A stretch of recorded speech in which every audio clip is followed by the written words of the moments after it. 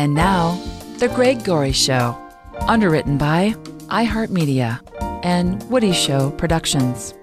Here's your host, Greg Gory. And ghoulish greetings, and welcome to a scary edition of The Greg Gory Show, Halloween 2019. Now, as I do every year, I start with a full disclaimer that Halloween is indeed my least favorite of holidays. I do prefer occasions reserved for fine dining, sans a theme of blood-covered gauze and caskets, and I prefer not to be interrupted incessantly by the cacophony of a doorbell requiring me to set aside my Jarlsberg and toast points just so I can hand out Bovengalle truffles to freeloading neighborhood toddlers. Decorations, they're meant to dazzle the eye, like, wreaths that accentuate your double doorway or twinkling lights that might envelop a majestic birch. I do not prefer black velvet and artificial cobwebs. I mean, who thinks that looks good? If I wanted to see that mess, I would make an unannounced visit to Bort's sad little apartment, which looks like a mixture of the Munsters and Toys R Us. I mean, Jeez, Greg. Let's try to be adult about the decor. You too, Bort, okay?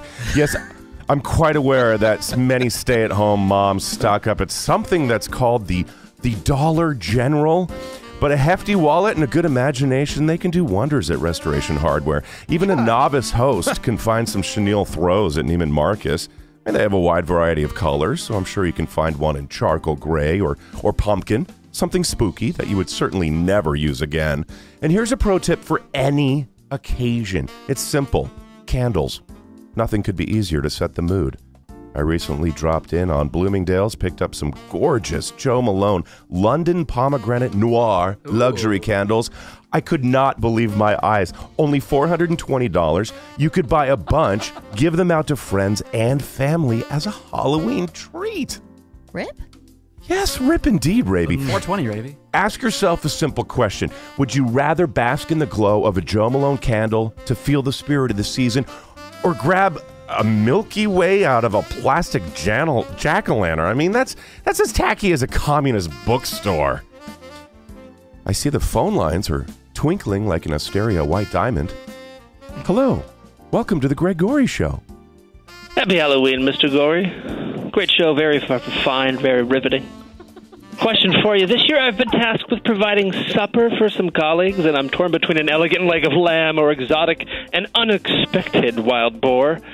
Any suggestions? Oh, okay. I see what just happened here. This is some sort of prank call, a Halloween trick. The answer is neither. Why? You all agree. Both examples reek of Christmas. Of course not they do. Halloween. This is October. Your acquaintances are going to laugh at you if you serve a leg of lamb on Halloween. Instead, something I saw on social media. Somebody has a candy corn pizza. Like, that's the way to go. Yeah.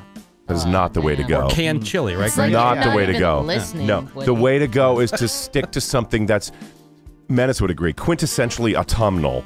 Absolutely, Greg. Wine-marinated pot roast, maybe a cider-braised chicken, a beef tenderloin with mushrooms, maybe a Black Forest cherry cake for dessert.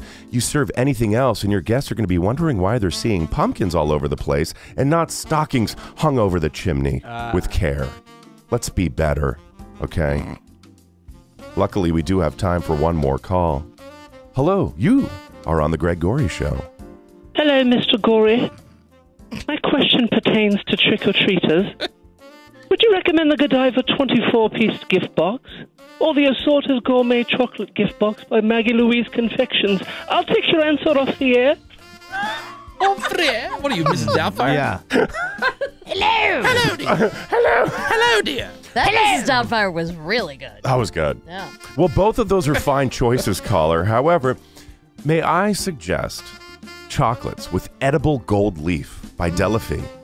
Because not only are they scrumptious, Sounds affordable, too. they're pleasing to the eye and affordable. And you will not find those at this so-called Dollar General. Well, the only thing scarier than a cheap rubber mask hanging on some fishing wire and then calling it a decoration is when we run out of time for the Greg Gory Show. So join us next time. We'll be discussing backsplashes and sconces. Until then, happy Halloween. I'm Greg Gory. Yeah.